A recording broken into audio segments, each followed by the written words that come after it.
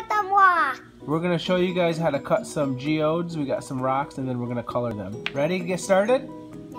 Alright, first step, you're going to need a wet saw. And we've got the wet saw ready and we're going to start.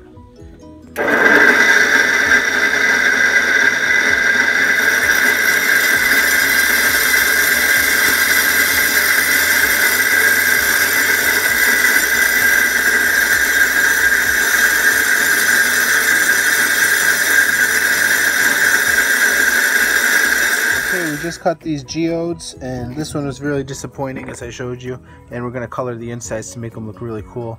One of them was alright. We only paid $1.50 at the museum. And what you're going to do is get some food coloring, and I got a really thick pasty food coloring, but you could use the liquid one. That'll work just fine.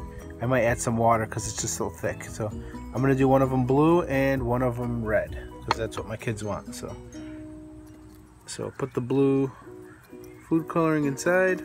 Real simple project here, and you can find these like on the side of the mountain or order them on eBay and stuff. They're all over, so it's not like they're hard to find. But yeah, you can get them for free if you live, I think, in Italy, some places in the desert. And it's just an old rock with a hollow inside with crystal formations. I don't know exactly how it's made, but this one's gonna be blue. That's what I do know. And the other one's going to be red.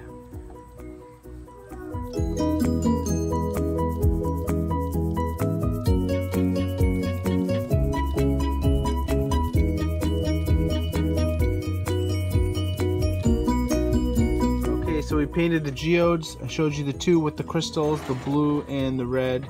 And this one was green, and we did teal. And now you're just going to let them dry up. Then you're going to soak them in water and get off the excess food coloring, and then they should be nice and shiny, and kids will play with them and it looks really cool.